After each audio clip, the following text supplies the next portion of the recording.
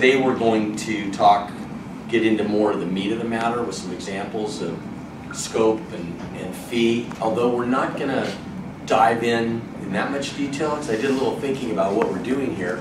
You know, we're doing 2 hours a month, plus whatever outside time, like the reading. And so, you know, each one of these could be a whole day session in itself. And by the time we're done, we're going to have, you know, 7 sessions or whatever is times 2. So we don't even have the equivalent of 2 days. So I think everybody has to understand we're scratching the surface on a lot of this. But I also think that everybody has enough experience that the dots get connected. And so when you see these things, you're able to relate them because of your experience to things you're doing and get more than 2 hours out of them, because a lot of it you probably can self-teach yourself as you go. So what I thought we'd start today is a couple things. One is a recap of last time around. And so in our last session we talked about project management and what makes a successful project manager, and what is a project manager. And we had this chart which matched very closely to a lot of the things that all of you identified on the flip charts. So from initiation, planning and design, executing, monitoring, controlling, and closing the project out. And then we also talked about, we talked about that, and we also talked about including the scope, budget, schedule, quality, the risk involved in the job, that all those things fall under the umbrella of project management. And then we talked about effective use of our resources and situational leadership. And that's probably a good segue just to this next little piece that everybody was given this book. If you didn't read it, don't tell me. You know, I'm just going to assume everybody read it. If you haven't, I think I was honest when I said it's a simple, quick read. It goes pretty fast, and it's easy enough to read that it's kind of fun to read. It's amazing how a guy can write in almost a third grade style and yet give you a really strong message for the things you do in a complicated workplace. So the reason that we suggested this book is because it has a little bit of a tie to how you use your resources and how you can get more from your people, how you can enjoy your work more, and how you can help develop them. It's not just about getting stuff. So what things did you guys get out of this book? Is there anything in particular you can share that you got out of it? Praising helps grow. Okay. That was simple. Very easy. In regards to like the goal, just making sure you know what your goal is. You don't have to like draw it out. It's just really, this is what it is. And as long as you know how to like be clear about it, that's all you need. That was the easy part. And then the other one is positive praise, things, and then the redirect. It was just all very simple. I think you just nailed the 3 real takeaways though. So it's always, his phraseology is 1 minute. Not to say it's really 1 minute, but that it's quick. A 1 minute goal. So setting goals and reviewing them and adjusting them if you need to. But setting goals and sharing them with others that are party, whether it's your supervisor or someone else, that everybody's bought into the goal. And then there's the 1 minute praising. They always write it about people want to feel good about what they're doing and all that.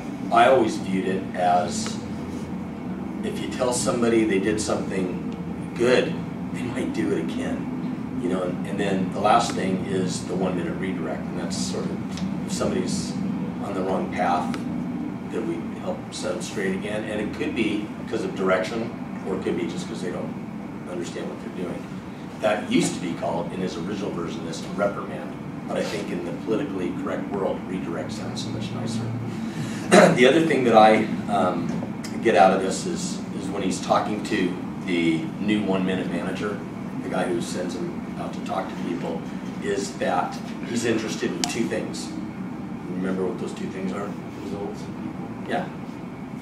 Results in people. So if you're interested in people, the results hopefully come because you're doing all the right things. But it's not just that you can be interested in people only. We have to connect it to the business side of what we're doing. So Have you, as you read that, could you think of things you're doing already, or that you're not doing, that you know, or things that you are doing that you should stop doing? You know, there's usually those three categories fall in. So I don't know if there's anything in particular anybody wants to share.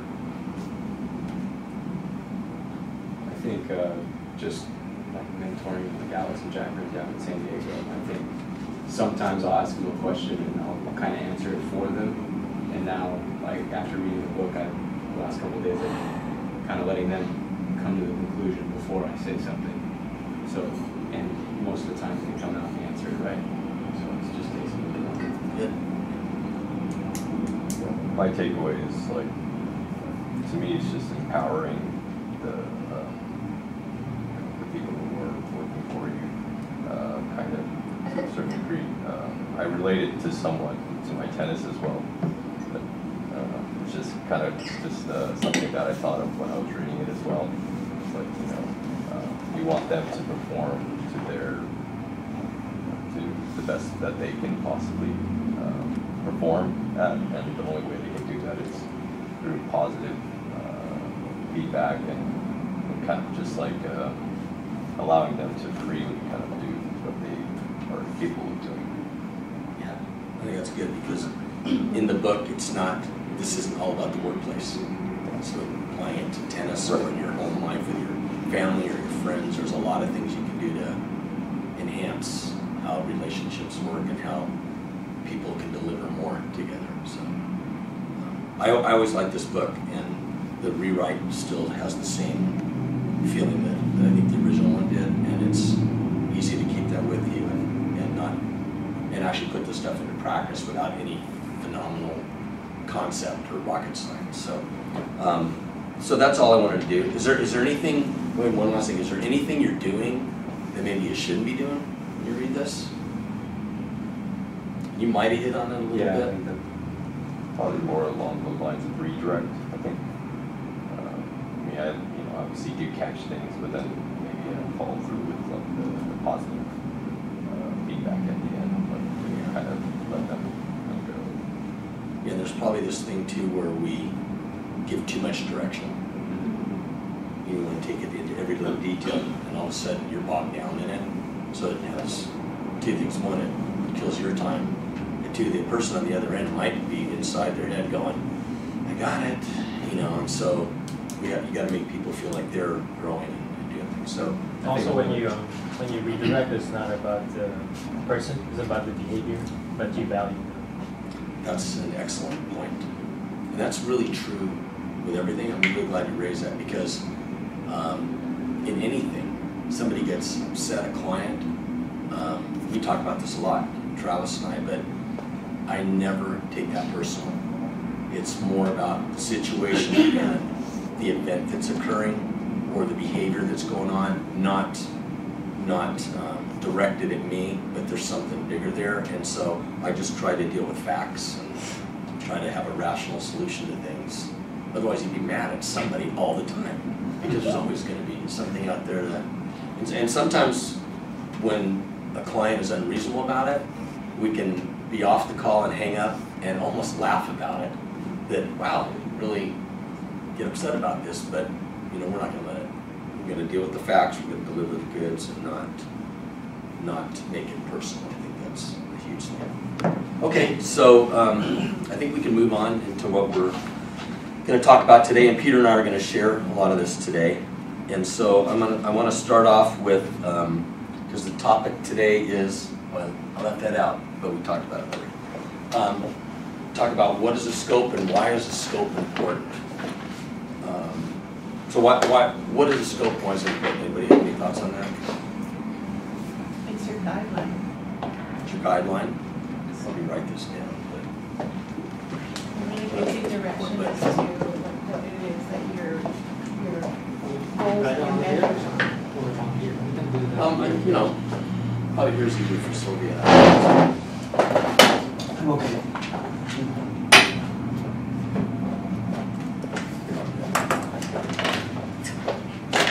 Okay, so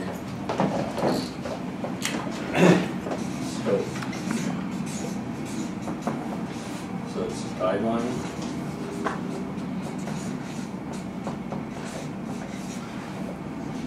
You gonna say something, Stuart? Boundary. Boundary? Yeah, everything has to be limited in some way.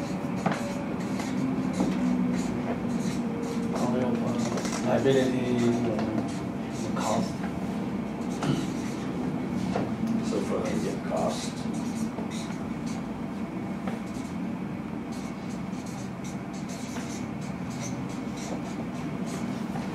Anything else with scope? Why is it important? I mean, contractually, it's what you're obligated to carry out. Contract. Obligation. That's not a U.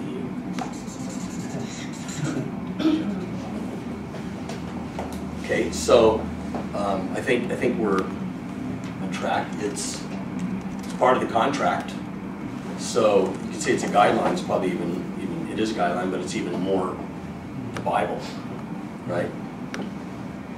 The work we agree to perform.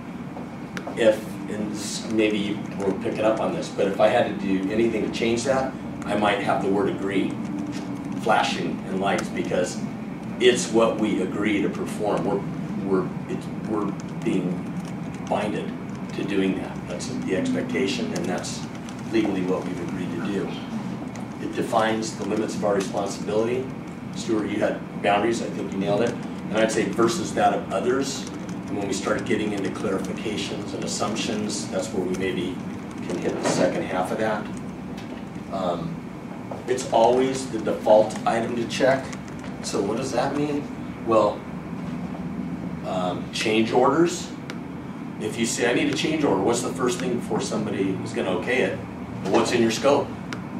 Right? So it becomes the default item for any disagreement, conversation like that. And it also, it becomes the issue in disputes. So if somebody says, hey, that such and such isn't functioning right out there, and you guys designed whatever you did, and we're having problems with that valve or whatever it is, the first thing you're going to do is go back to the office and go, was that in our scope? Are we supposed to do? And so it's a default item, and in a legal battle, if you're sued or if there's anything like that, the scope, believe me, that is like the first, that's Exhibit A out on the table about what was everybody obligated to do. So it's not just, yeah, I'm trying to see what I can do for this guy and get a fee for it. It's we're stepping out with some responsibility and accountability when we do that. So you're not going to win a case without being able to show that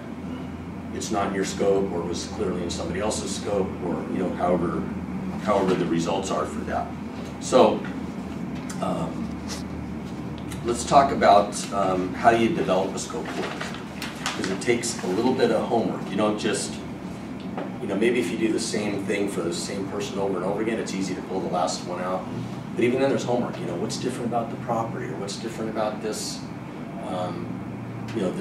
the existing conditions here. Why might this change? So you got to do your homework, and you've got to understand. You have to understand, one, what's the client's goals. So if a client is, let's say, developing, he has a piece of property, and he wants to get approvals on the property,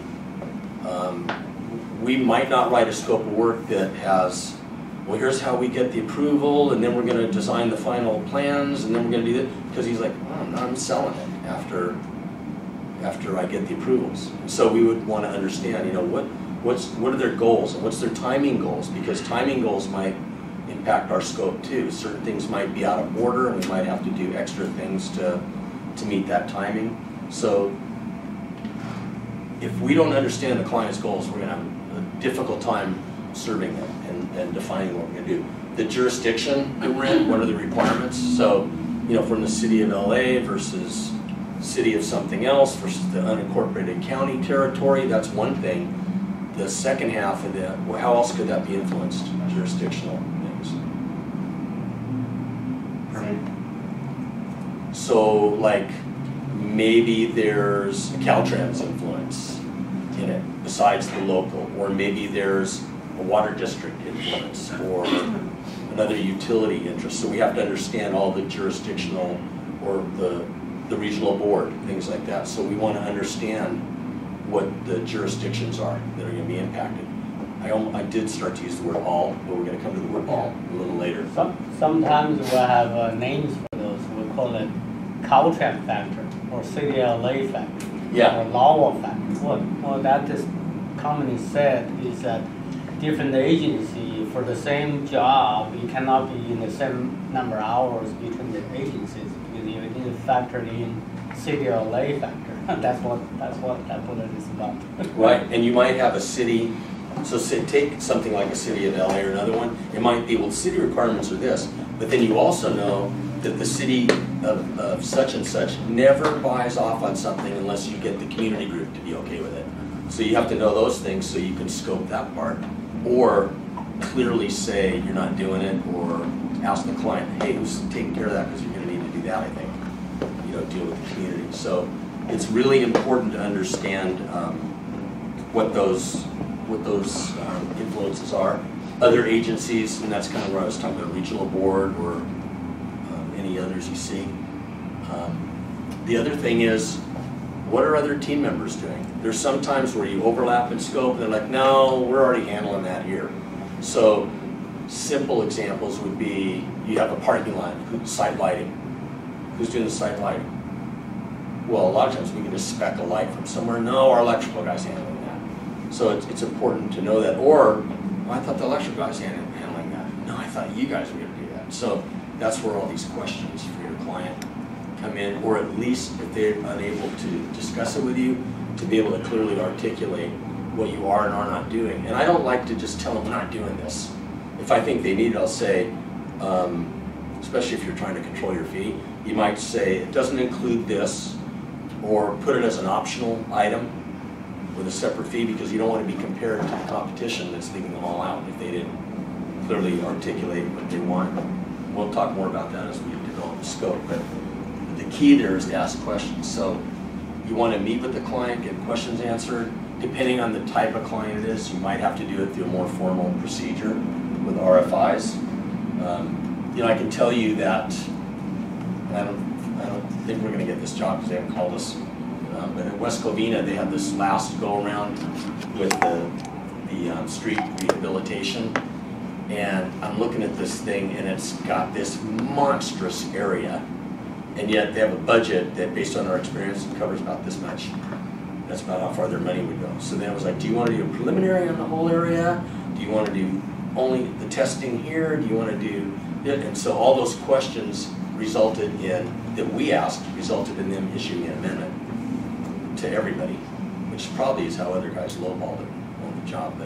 But it would have been bad for us to put a proposal on that as it was written, because it would have been $1 million proposal when they have 100,000, something like that. So it's really, clients are not offended when you ask questions. Clarifies ambiguous items, and it prevents us from leaving things out or adding too much. Sometimes we're too smart and we scope our way right out of the job, for everything that could possibly occur. So I know, Peter, you had some thoughts on those last two things there about, what is a good scope? Yeah. So my point there is, a good scope needs to be written, needs to be comprehensive. You got to consider all of those things above, and it needs to flow from A to Z, kind of in a more simple, logical way, and needs to be concise.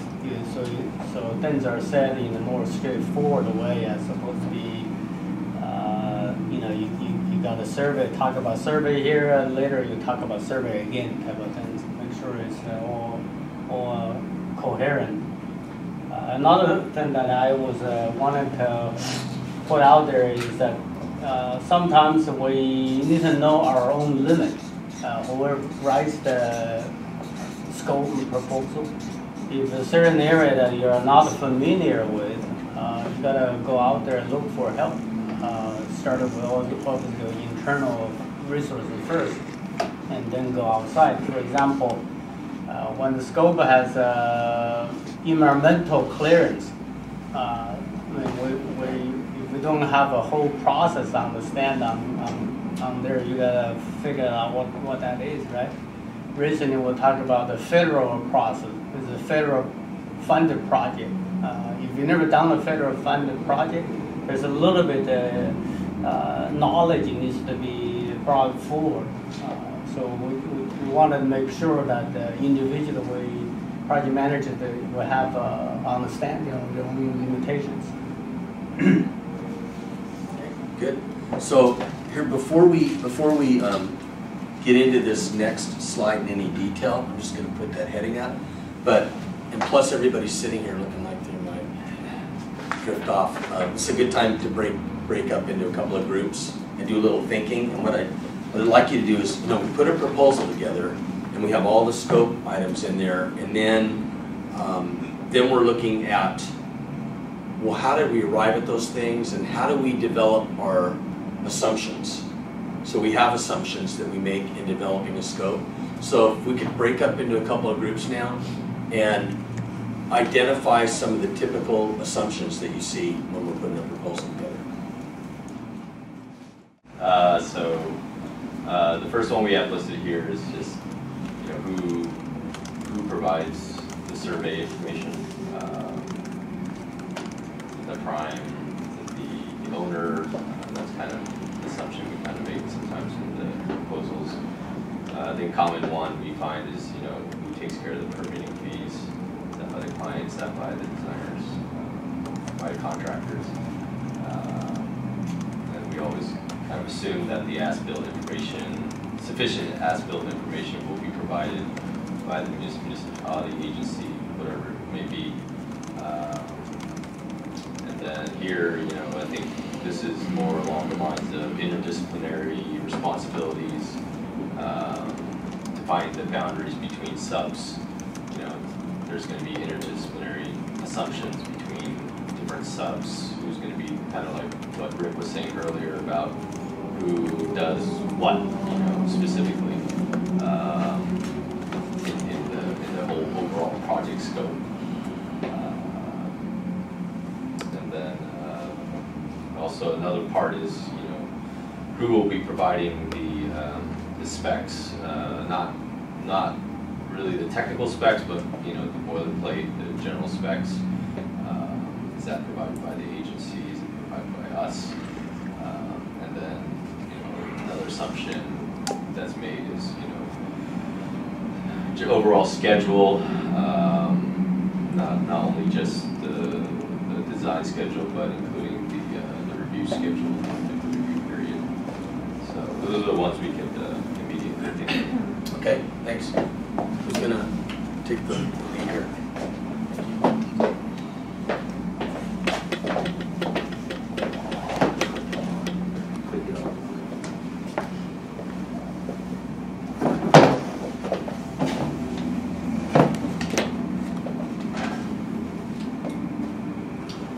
Okay, so we obviously had some of the ones that were mentioned over there, but some of the ones we use or I've used in the past, permitting fees. A lot of the times we want to make sure that we exclude, I guess these are assumptions and exclusions, we should probably start with that. We're excluding permitting fees because sometimes that could be it could be very expensive. Geotechnical, there's a lot of liability with geotech, so we don't like to technically have that under our contract, so we assume that the client will provide, the geotech will be contracted directly with the client. Stormwater, if it's a stormwater project, then you obviously have to do that, but if it's not, if you assume that no stormwater is going to be needed and they come back and say, we are going to need it, that could be a big dollar item. Same with modeling, that could be water modeling, assume that we're not going to include that, or it's going to be excluded. It could be water modeling, it could be BIM modeling with Civil 3D, Revit, all that. Those are big dollar items. Hazmat, support, if there's hazardous asbestos, if there's asbestos or lead paint, hopefully the client has already secured the services of someone that's going to either abate that or take that out. We're not going to be dealing with that. Exclusions, existing utility development, I think that's basically the same thing as the as-built information. Who's going to provide the as-builts? Are they accurate? most of the times they're not. So there's other items that fall into line with like the client's either, if they want to do underground investigation, then they're going to secure that. So that would be an assumption that they would do, or that we would provide, or that they would provide us with the information. Dry utility design, a lot of times clients, they'll want us to include dry utilities such as gas, electric. We can show it on our plans, but then sometimes when they show it on our plans, they're expecting us to design it. And that's something we don't typically do. Construction, we don't build things. Installing, same thing. Install. Submittal schedule, typically the milestones are provided by the client, so we assume that those are going to be provided. If not, we would extend the schedule out if we didn't have the work at the time. Design package, I'm not really sure what we're going to about that. So Katie, I don't know if you want to elaborate on that. Well, depends on the type of work, right? Depends on, the complexity of your scope of work. Civil work, probably you don't worry about the design package. But, for real changing project, Yeah. it involves, so many disciplines, okay? So probably, also the design package also, apply to civil work too. If you have, water issue, traffic issue, you have geotechnical issue, so those kind of things that sometimes, the contract also, you want to accommodate the reviewers, so you divide, the design package, into different kind of categories. So that's that one. One thing that we find kind of difficult is assuming a certain amount of submittals, because you might have a client that can change, get Rick's dealing with one group. But if you assume a certain amount of submittals, say 50, 90 on final, then technically, if they're asking for more, there's dollar values that go into that. So assuming submittals, the amount of submittals, sampling, stormwater sampling, anything like that, that gets really labor intensive if that's not excluded. And then Design components. So this could be anything. For instance, we had a project at Naval Base San Diego where we had to assume a design wave load, I think it was, for for the pipe we were designing. That wasn't available in any as-built information, so we had to assume that. Well, that actually wasn't written in the contract. That was after we were in design, but it's still an assumption that can impact the design. Okay. Thank you. Okay, yeah, we'll just keep it running. So those are all good things.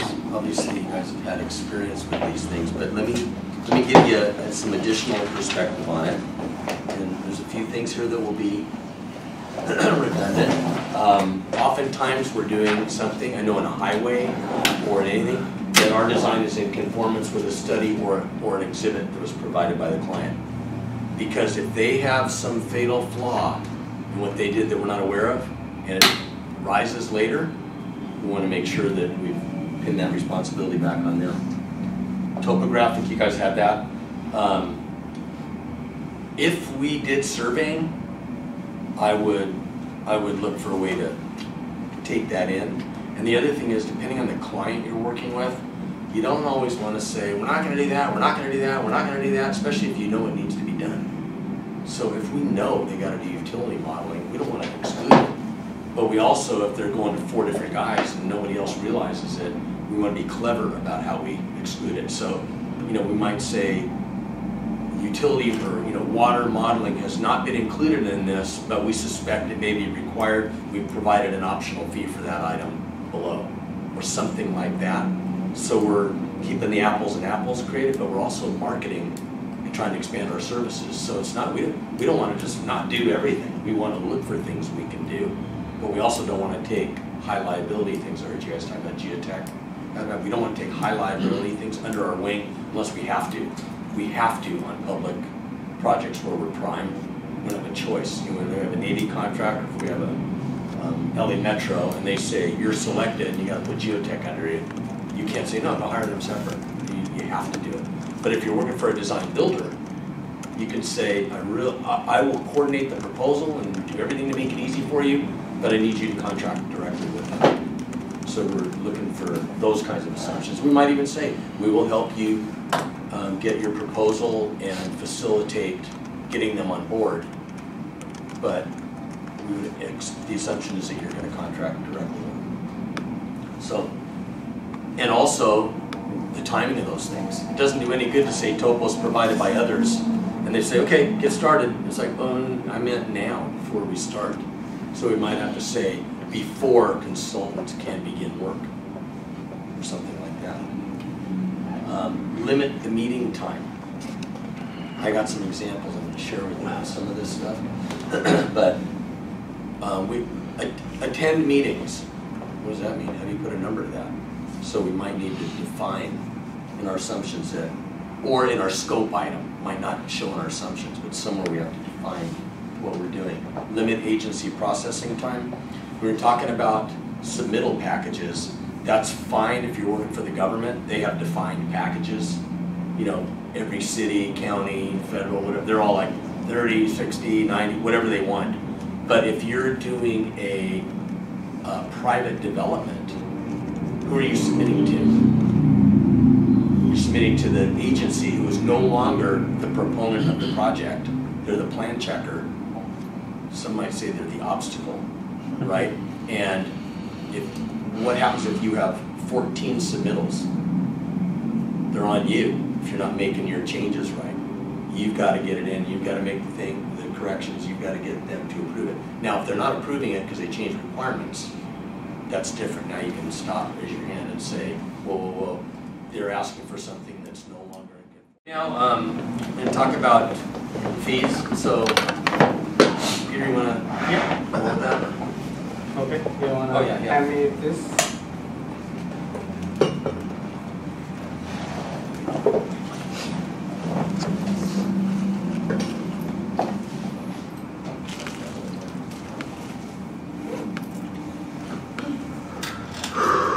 Okay, so before I get into specific pieces, preparing fee is the hardest thing an engineer or project manager will do in terms of getting the project going.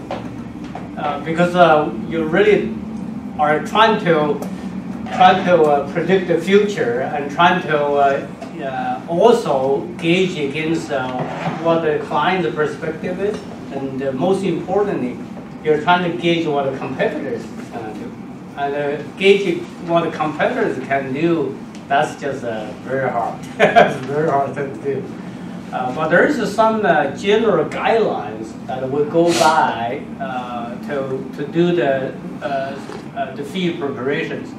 In terms of principles, I mean, the fees were the compositions that were expected. If you don't present that information properly, if that's not in line with your scope, obviously you don't have a good business to start with the project. Scope and the fee are twins. If you're talking the fee, if you don't talk the scope, or if you talk the scope, you talk the fee, you're just not talking the same thing. These two things has to come together always side by side. Whenever somebody asks for a fee, you gotta, we talk about that already. What exactly has to be done in terms of scope, right? Once the scope is developed, and that gives you ability to develop fee. So fee always comes after you have a little bit more clarity of the scope. So how is the fee are kind of prepared? I listed a few things here. Let me just start by showing you this. This is a document that I got a hold of many years ago. I haven't really researched whether or not there's a newer version of this. This is a study that was done multiple agencies, including the city of Los Angeles. They did a survey on different type of work. For example, street and bridge work. And this charts out the size of the project in terms of dollars. Also chart out the percentage of the construction dollar in terms of the fee they paid for consultants. And there's a different type of work. They have data collected, and that would be the background you can look at. Now, if you look at it in a general sense, people often say, okay, 10% of construction dollar is what's supposed to be our fee. But that's just a very vague, large scale thinking. It could be more, it could be less. Another thing is that the agencies, they have a different allocation of the fees based on the construction dollars. It depends on the agency too. Like for example, Caltrans. When we're doing Caltrans federal funded project, the guideline says they allocate 25% of construction dollars as engineering, another 25% as construction management. So you're talking about a big chunk of budget allocated for those soft costs. For the Navy work that we often look at, right? They already told you that your hard design cost has to be 6% of the construction maximum. And then whatever the preliminary design, the survey, the geotech is a different bucket. Now, if you add those two up, you usually come up to like 10% plus or minus. It depends on the complexity of things.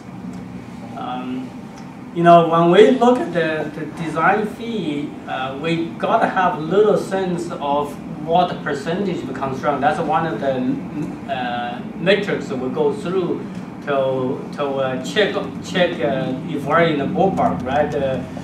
KT will tell you for a large transit project, if you're talking 10%, you're just way out of mind. You don't know what you're talking about. Maybe you're looking at 6%, 7%. 8%, hardly you can be able to get 8%, right? But if you're looking at seismic retrofit or building retrofit or modification, your fee could be 30%, 40% range. It couldn't be even more. The engineer fee could be more than the construction cost. But if you're looking at a larger scale of a project, you consider fairly standard 9–10%. Those are kind of the range that we typically are trying to target to, and that's where experience and knowledge of the market comes in. Another thing that the percentage-wise, in terms of administrative portion of the cost, you know, let's say project management portion, you know, how is that stacked up against the rest of the cost? People always think that you gotta stay about 10%. In my view, sometimes you gotta go lower, sometimes you go higher. Depends on 10% of the overall cost is where your starting point needs to be, and go from there. So the other metric is hours per sheet, which we do all the time. I think that would be the first step. You go through the fee estimate. It goes through the hour breakdowns. You already have like the Port of Long Beach proposal. You have this works breakdown structure. You got to anticipate who are the expertise to do this work on a spreadsheet, and you lay out how many hours specifically you need to use for those tasks, and then flush it through based on the hours, and that translates into overall hour per sheet. And from that information, let's say you have 50 sheets for this particular project. You look at your total hours, and you should be able to equate to how many hours per sheet in general. Hours per sheet also, there's some industry standards as well. If you look at the Caltrans project, for example, they have guidelines in the Caltrans memo design. That's the only place I see they publish those things. Based on the construction dollar, based on they give you hours per sheet and kind of situation. Again, hour per sheet in the general sense, we're talking about 100 hours per sheet. KD, right? Depends on, again, but that's a good starting point always. You move up and down from that. It's the larger scale, you ended up with as less as 50 hours per sheet. I think the Navy, NAVFAC, in the general sense, they're looking for much less than 100 hours per sheet. And that's what I was told by in the past. That's where 6% is kind of related really well to the design dollar. It depends on the kind of work you're doing. You know, one sheet of a water line looks a lot different than one sheet of a freeway. The effort that goes into it, so you have to weigh that out. Right. Peter, you might want to also tie the hours needed to the number of submitter. Correct. And the QC requirement. Correct. Okay. Those two things really right now check up the Yeah. hours Right. expenditure performed.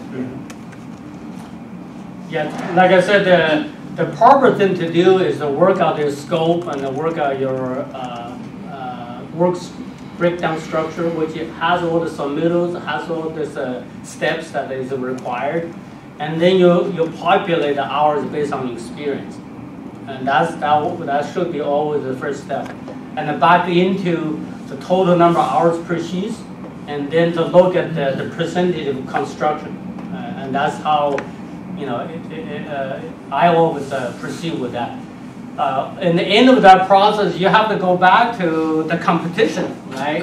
The market and the competition. You gotta know who is your competitors are, engage. This guy is traditionally lowball firms, or this is larger firms that they go by the standard market, and you kind of know where you're fitting into that kind of scenarios.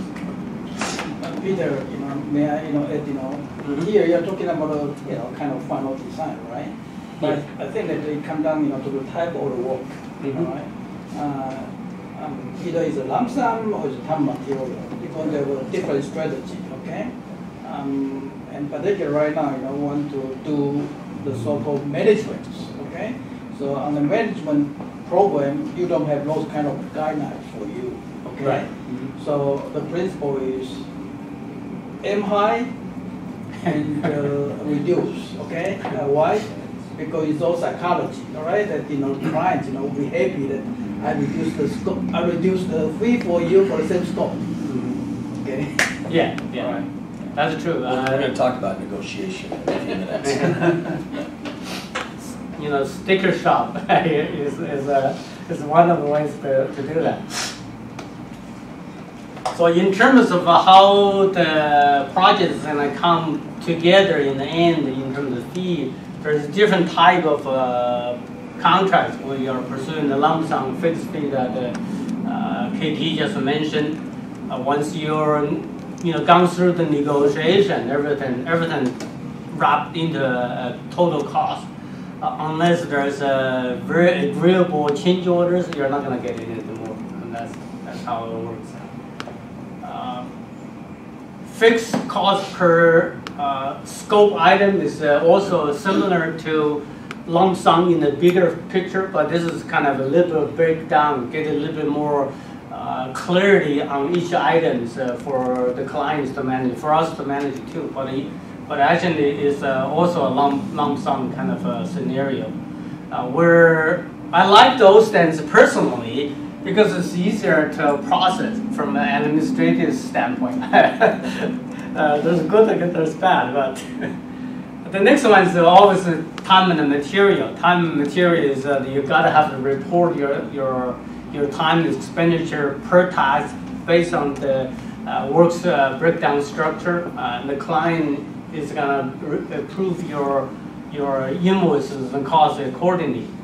Now, time and material not exceed, obviously, there's a cap. I think most of the clients are the ones that do that. They give you time and material so they can control your process. At the same time, they put a hat on you so you can't really go over.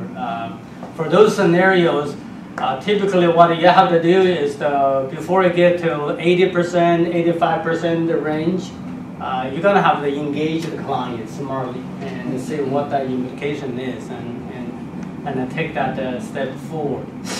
What is cost plus? Cost plus is also similar to time and material, except there's not exceed cost plus could have another variation, cost plus of the fixed fee too. Cost plus means you just bill your cost based on the rateable markup or profit margin within it. Now cost plus with a fixed fee is where your cost can be passed through to the client always, but you can only earn so much a fixed amount of profit. That's the fee part of it.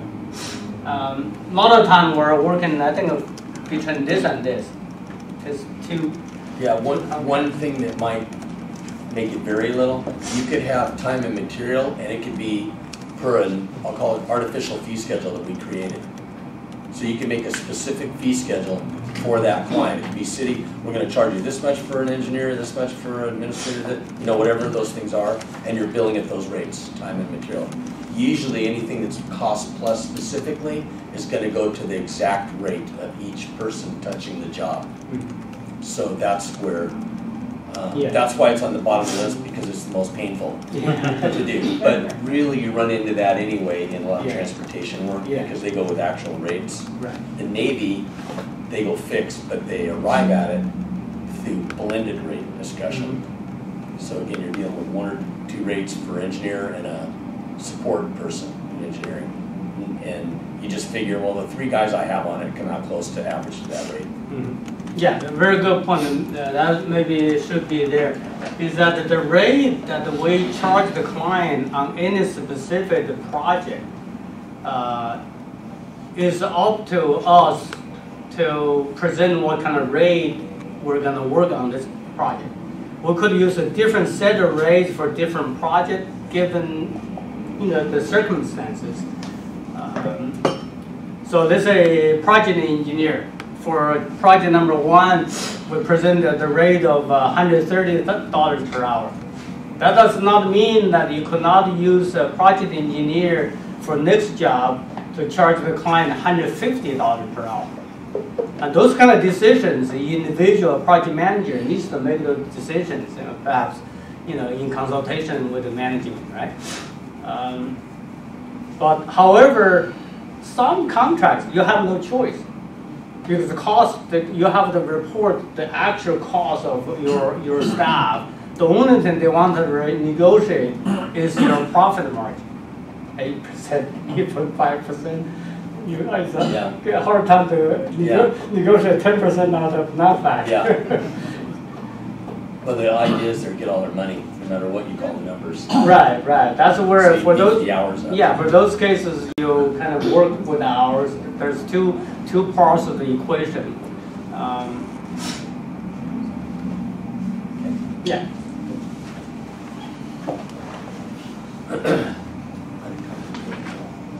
Yeah, we covered some of this. Okay, work breakdown structure.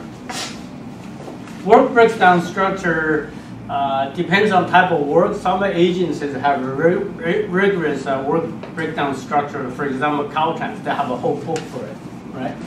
For cities, even NAVFAC, I don't think they have really defined the work breakdown structure.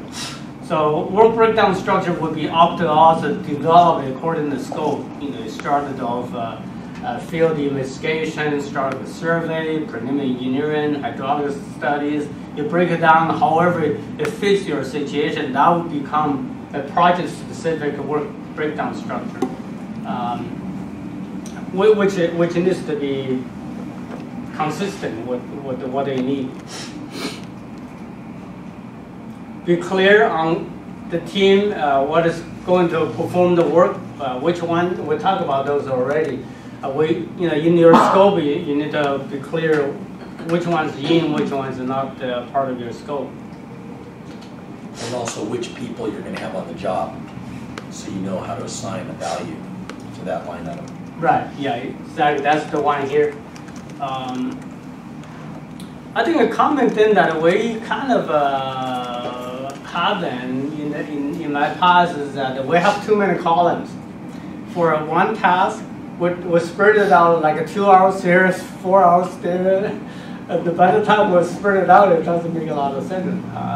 Sometimes it's better off to really think through how many different type of staff you need for this particular task, and stay with that, and then sign up appropriately. We just talked about rate. The rate is something you have to engage in the holistic view of the competitions, what do you want to achieve, and how do you want to execute this project. You want to build up a little bit more margin on this particular areas or less.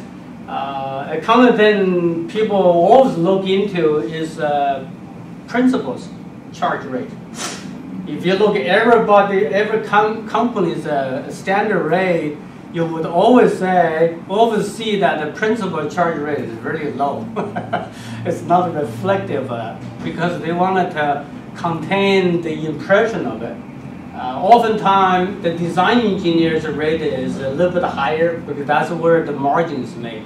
So those kind of things is in line with however you wanted to really to structure or frame this particular project from a business standpoint.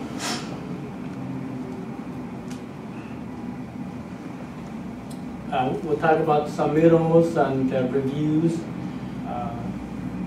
And this needs to be clearly delineated so we don't miss the big gaps. Like a Port of Long Beach, our original scope started like the first submit was 15%. So we get into it, so no, we don't want to do 15%, we want to do 30%. It's all of something throughout the whole project. On that particular case is a client initiated change, not from us. But that could flip on us too if we don't really identify those things properly. We ended up getting into a lot of complexity.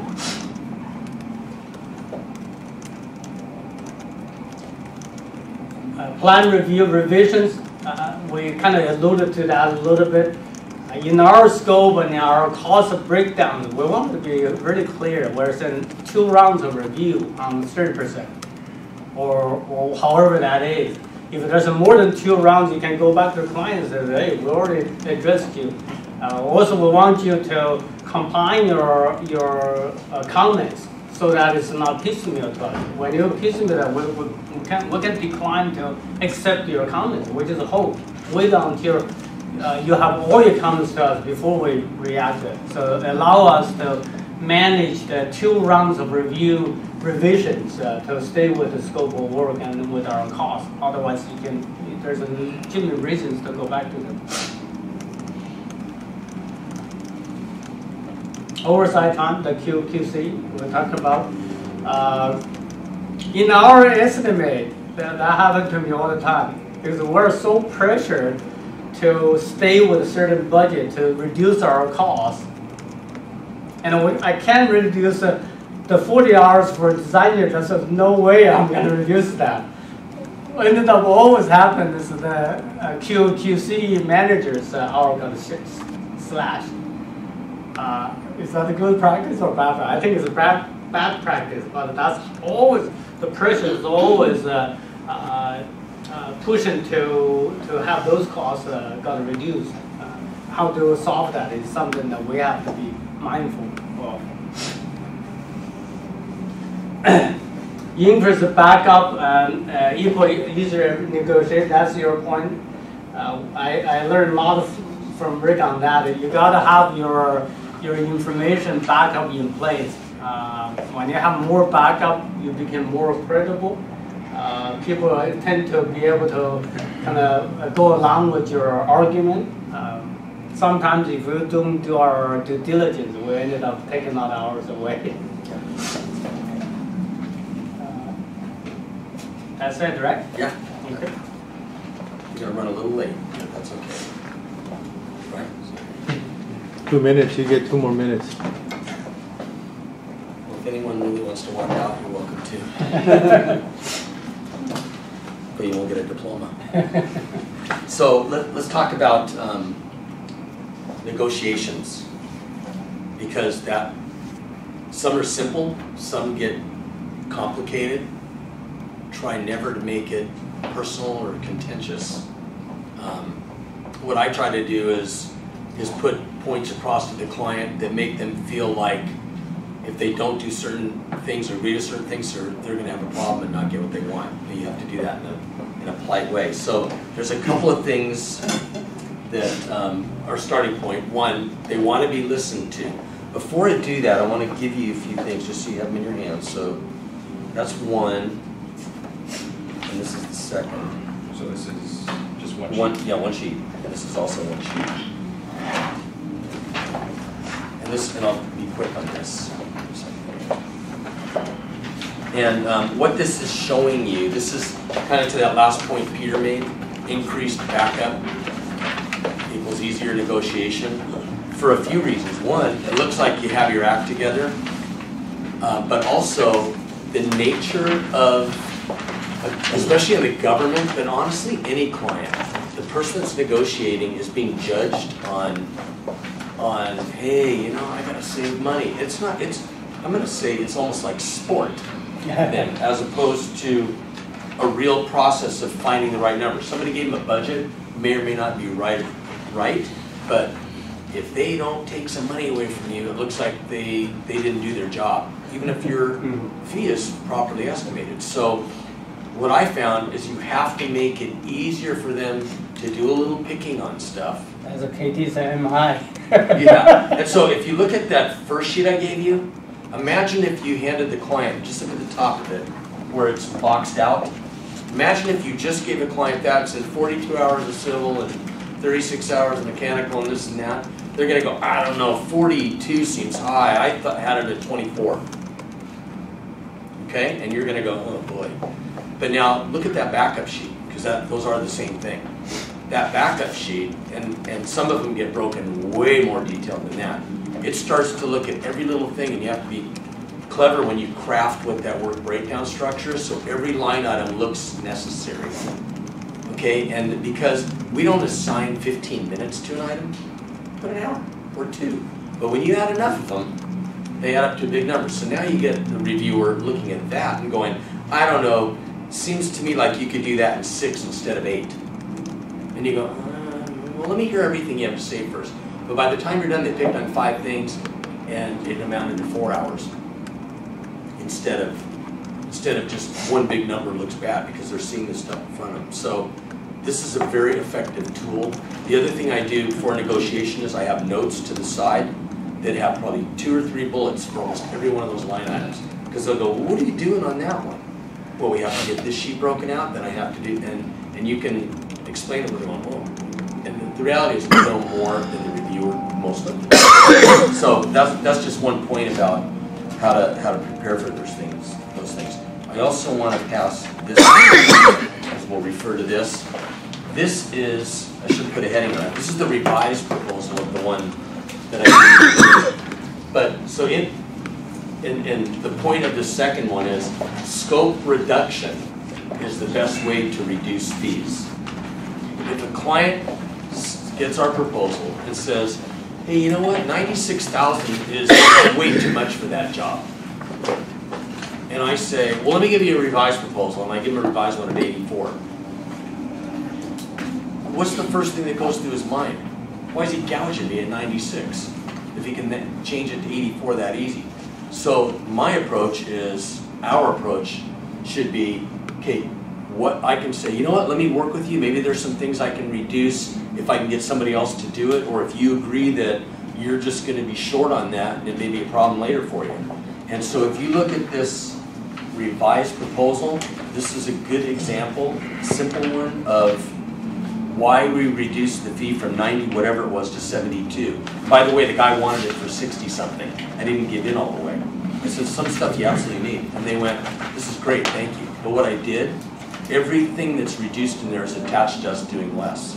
So I yellowed out a number of things in here. The primary adjustments allow us to do it because in all those red box things, we're only doing a simple plan review and attending 1 meeting. In the previous scope, we actually had some work we were doing. Very clear about the meeting. We've eliminated right-of-way drawings and legal descriptions for blah, blah, blah. Is this what, by the way, they absolutely need that stuff, and they know it. But it's like, we got it out of our fee, and that's okay, because it's in a bucket over here, and the way they're comparing us is like this, and so it'll be an add-on later.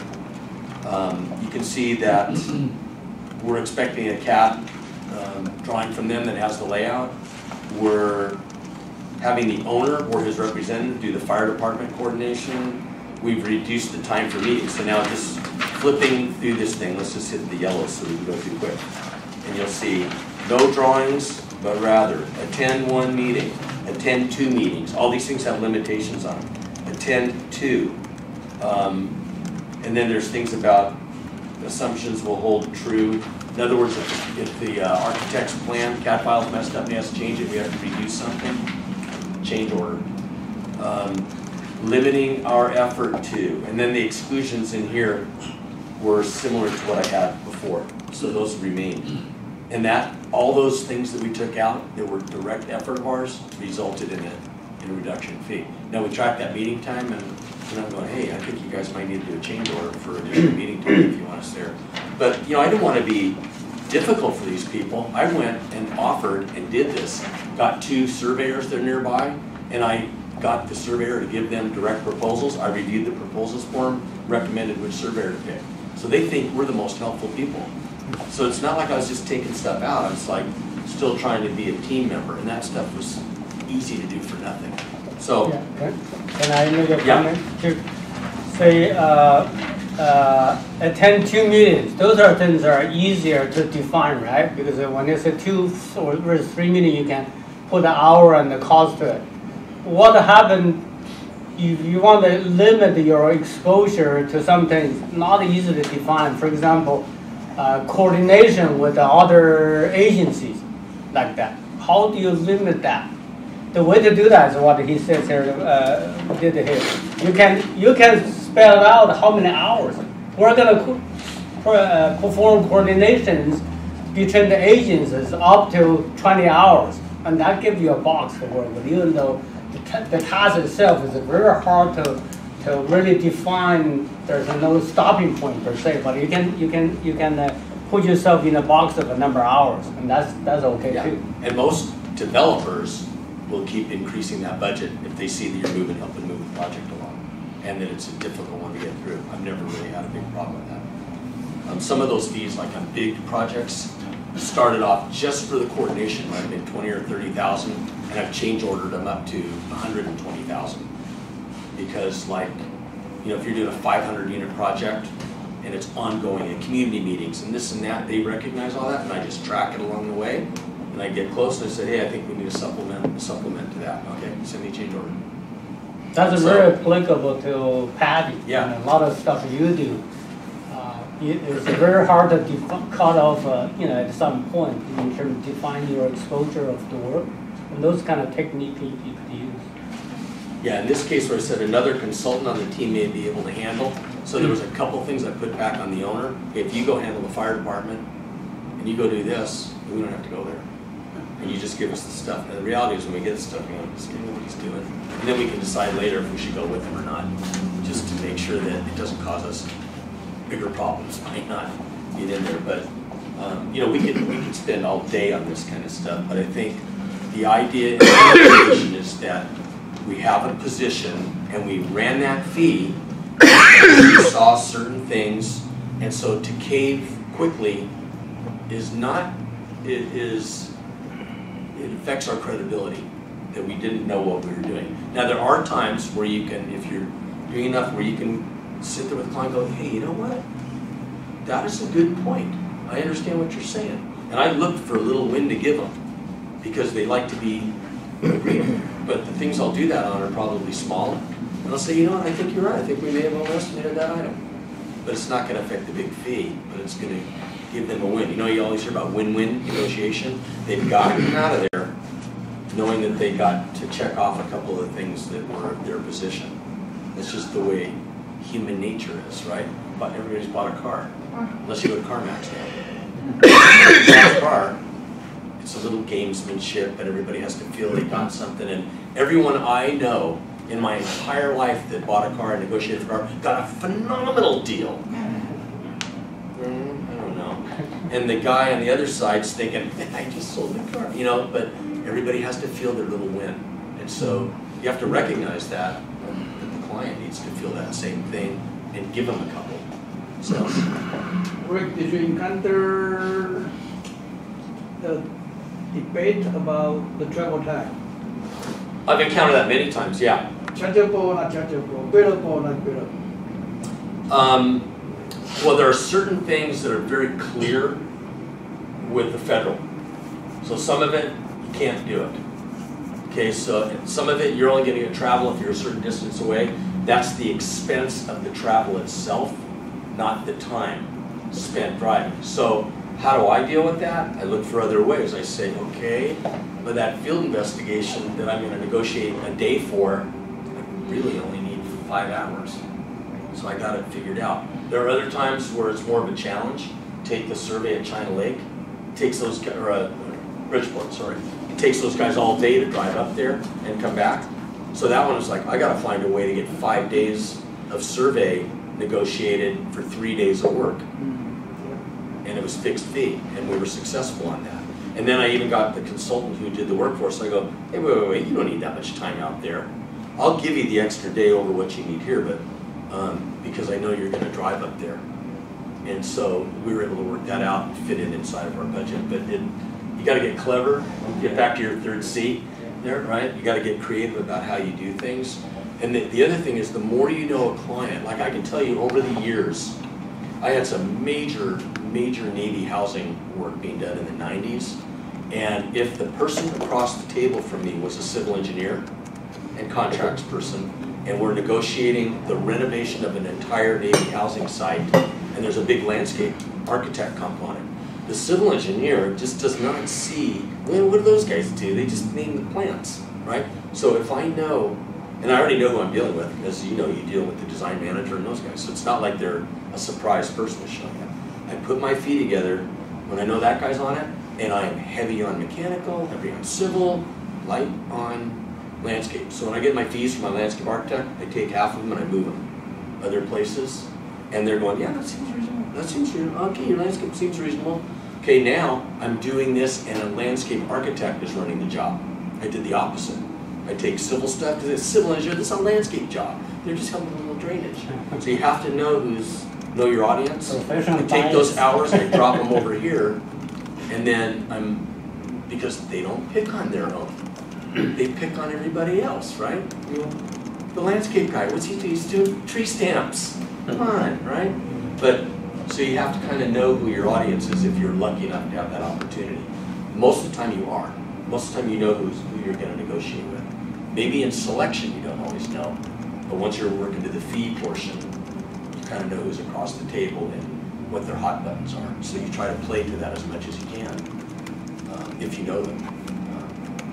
Otherwise, you may have a learning experience, you know. So, and I don't see, you know, I've had some where it's almost like I'm not going to debate. I'm going, you know, I just go silent. You know, it's like I don't know how you're gonna get your job done. Yeah, this 2 minutes. And now they're starting to, hey, this is a different reaction than an argument. This is like, oh, is my job gonna get done? And I found that people are more apt to listen. The funniest negotiation I ever had, because sometimes in government they bring rookies into a negotiation, was I turned a fee in, and this person goes, this fee is just way too high. And I said, well, I mean, I'm open to listen to what you say. I'm not saying we're perfect, and we're open to adjustments if there's something we misunderstood. But do you have a counter position? She goes, no, I'd like a counter position from you. Will you have our position sitting in front of you? Yeah, but I need a counter. I said, well, and right now the contracts person is silent, which surprised me. I thought they would butt in at that point. I went, well, I can give you a counter proposal, but we're going to move $1 at a time. And that's when the contracts person said, Rick, can I put you on hold for a minute? And that was, I think, the lecture started there. It's like, we're going to need to call you back tomorrow morning. Is that okay? And so, you know, you don't just give in because people think something's too low. Well, you think it's too low? I think it's tight, but we can do it. So you have to have some conviction. The only way to do that is you got to know your stuff. You got to be prepared. You got to know the material. If you start going, when they say, what are you gonna do for that? You're going, you don't look good. So to me, it's about notes and bullets, and when they ask that, you go, oh, I'll tell you what we're doing. And it comes off smooth, as if you understand it, not that you're reading your notes. And so there's an art to it, and you get better at it in time, and you have to be patient. You can't feel like, I've got to resolve this like right now. If it must, it's like, I don't know, maybe we should go back and think about some of this and reconvene later today or tomorrow. And keep the heat down and make people absorb things. So again, we could do a whole session on this, but the key point is don't just cave because somebody thinks it's too high if you feel that you've estimated it correctly, but also be open to what they have to say. Let's speak to change orders a little bit. There was a couple of exercises we're going to do, but I think we'll move right by it. But how do you identify a change order? How do you guys? Any example of change order? Look at your scope. But do you look at the scope every time the client talks to you? Know your scope. Know your scope. Yeah. That's a good start. Or the best start. Default checkpoint. Yeah. So if you know your scope, when they start asking for stuff, you're going, hey, wait a minute. But then do you want to be on the phone? That's not the contract? That's not the contract? You have to be very careful about everything you do. Because a little extra for a client is a good sales pitch. So if I think something's small, that maybe it's out of scope, but it's early in the job, what I might do is go, I'm pretty sure we didn't have this in the scope, but I'll tell you what, I'm gonna take care of this for you, but I just want to kind of go on record and just note this for you, because down the road, if a bunch of these come up, I may have to come back to you with a change order.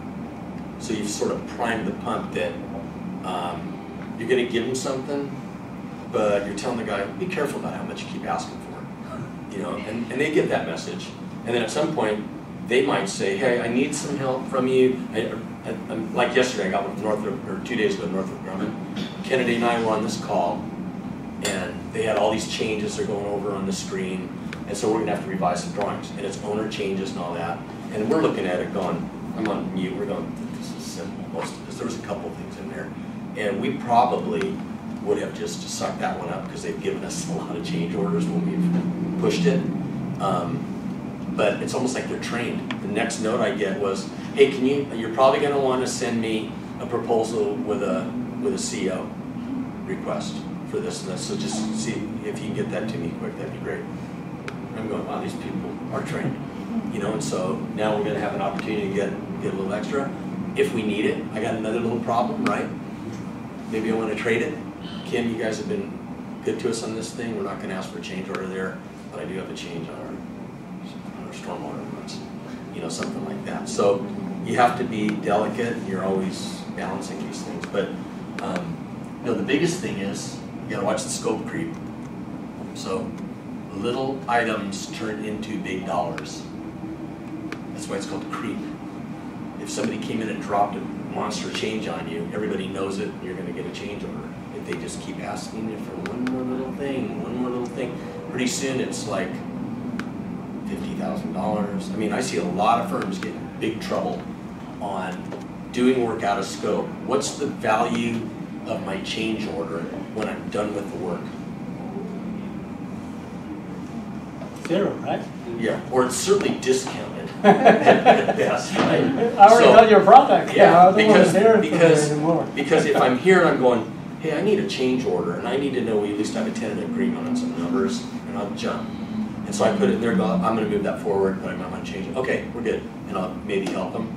But if it's just keep going and going and going and going, and I get out here, now the value of that work is, if it should have been $50,000, in their mind, no, you didn't do 50. That's the I-405 experience. Yeah, exactly what he's describing. and I'm going to say what my mother would always say to me on this one: do as I say, not as I do. We're not all perfect on these things, right? We don't always catch what we should. But it's, most people are not offended when you ask for a change order if it's reasonable. When we start picking on every little exhibit or every little thing, we have to use our judgment about what's real. So some things are very clear. Some things are a change of direction. All of the meeting we had this week, we want security over here and we want these turnstiles here. Now the guy's like, and we designed them all. Well, now we're thinking we might want to put one turnstile there and one over there. And now we got more design work to do. So the direction is clearly changed, even though the overall scope of the work didn't Show increase. the duct conduits in the slab or not showing it. Now you're showing it. Those are the change decisions made by the client. Special assignments, again, I'll use Northrop because this happened. We're doing some truck turning stuff for them, and somebody in Northrop loves what we did, so they're like, ooh, you know what? I've got like 5 other places, not on your project site, but over there. Could you guys truck turn all those for us too? And there's some CAD work and stuff. It's like, yeah, no problem. So, and they expect a fee for it. So, special assignments, how do I turn that? Those could be anything. So when you inform the client, talk about it a little bit. I let them know as soon as I can, even if the paper's not processed, just so they're on notice, they know it's coming, and they acknowledge it. And then try to work the dollars as fast as I can. You have to recognize where the project is. If it's something that's in construction, and you're gonna twiddle your thumbs on it, you might do more damage to your company's reputation by stopping up the works than keeping the project going. But if you get it to them quickly, they're also, hey, come on, I need that change order, keep moving, I'm kind of out on a limb. Then they'll tend to move it quicker. So the value's maximized before you do the work, ideally, right? Because they need it. And it goes down in time, just like collections. The longer you have a receivable out there, the probability, beyond a certain point, the probability of collecting the full amount goes down. Because everybody's a little fuzzy on what you did. Maybe it's not worth that much. And will you take an 80% payment and call it even? And you know what? A lot of times people will do that because they're tired of chasing it. They get worn down instead of sticking to their guns, right? Yeah. So that's pretty much that. I know that was like blazed through. Is there any questions or comments on that? Well, my comment is that those are all good life lessons of those stuff, but it's a learned skill and a practice skill. I wanted to emphasize that.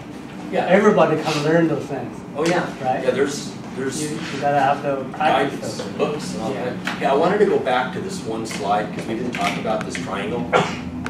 You'll see this triangle show up in a number of different ways. Usually it's the triangle that has cost, schedule, or time, and quality as opposed to scope. It'll say quality, cost, time. And the general rule of thumb in the industry is you can give 2 out of 3. Okay, so if I'm the client and I want a super high quality job, I can get you high quality at a high cost, but the higher the quality, I'm probably not going to make your time schedule, right? I can get you a decent cost and meet your schedule. It could affect the quality. You might have a Volkswagen instead of a Cadillac. And if you look at that and you run those scenarios, you'll see it's hard to get all 3 in perfect balance for, the client can't get the greatest job on earth for the lowest price done quickly. It just doesn't work. And so, again, you'll see that in a whole bunch of different forms, but it's always the triangle, and it's got those things. Sometimes they'll pop one word into the middle and still have 3 outside, but I think it's a good thing to remember when people are asking you to give me the best job you can do in 10 weeks. Well, that doesn't mean your schedule's not going to work. Or that's going to cost a little more. They have to understand those other 2 things don't stay fixed if you want to keep changing those things. So, should have hit that before, but. Yeah, that's a good one. Katie, you have some Well, comments? one thing, here, come to change order, right? I think that the one thing that most of us kind of fail to do is to identify, Yeah, recognize it early. to Yeah. recognize the change order and set the evidence, Mhm. okay? Set the evidence, all right? So, for example, on the 449 section 2, we are doing right now, actually there are a lot of evidence that support our change order, right? All right, but we did not follow it up. from beginning. Okay. Yeah. So very, very important for PM to identify if it's a change order. How do you set up the case? Yeah. Once the both steps are set up, it's easier later on. Okay? If you know there's an instruction from your client, ask you to do this one, you respond in email. Please confirm this is what you instruct us to do. And tell them that our action will proceed upon your confirmation. Then set up a case for yourself to protect yourself. Yeah. And that fits perfectly because most clients will tell you, I don't want you doing any extra work without authorization. That's right, yes. Well, here I'm showing you the extra work and I need the authorization, Yes. right? I mean, it's That's kind of, right. Exactly. Yeah. and the evidence, that's a really good word because at the point we identify, we know what that stuff is and it gets fuzzier as time goes on and really hard to construct. That's right. And I don't know about you, I mean, how many times have you had something done or even anything personal and all of a sudden this bill comes late? It's like, what the heck is that for? Time's gone by, you no longer recognize what it is, and so, you want to get it while it's hot. You take me out of there, Roy? Yeah, I did. Why? No, I didn't. Okay, so just maybe a quick summary of the day is understand the lay of the land, right? When we're talking about scope of work and who we're working with, what are the client goals, jurisdiction, requirements, clear assumptions. We want to stay away from the ambiguous stuff and really make it understood what we're doing and then under what assumptions, what exclusions, but also not to look like we're everybody's seen Mrs. Doubtfire, right? Okay, and they're interviewing the potential nannies, and the one woman is at the door going, I don't clean, I don't do this, I don't wash dishes, I don't do. So she was very clear on her exclusions. And then the response was, thank you very much, we'll get back to you. That's how we look. And so we don't want to look that way. We want to look like, well, right now I'm assuming that you're not going to need that, but if you do, we can talk about it. It's more that spirit. Close the gaps with other team members. So we talked about a number of those things. We kind of know what those gaps are, but we're trying to get our proposal out, and so sometimes it's easier said than done. But if you can't, then it's still not a bad thing to point things out to the client. We would suggest that here's our scope. We suggest that after you cross-check all the consultants, that if there's any gaps, blah, blah, blah, we'd be happy to meet and help you. I mean, there's a lot of things you can do to look like you're helping them. Oh, hey, I better check that. You can only get 2 out of 3.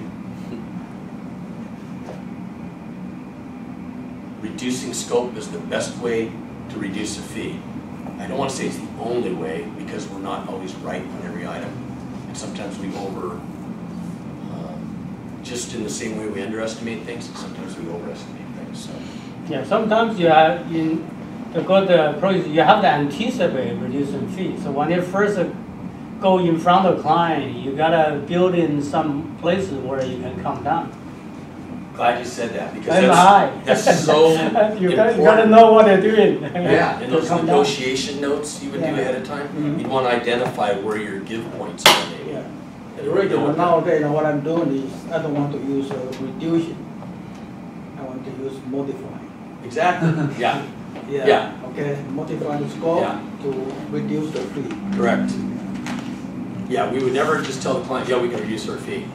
Our fee can change, can be modified if we reduce the scope. So the twins, right?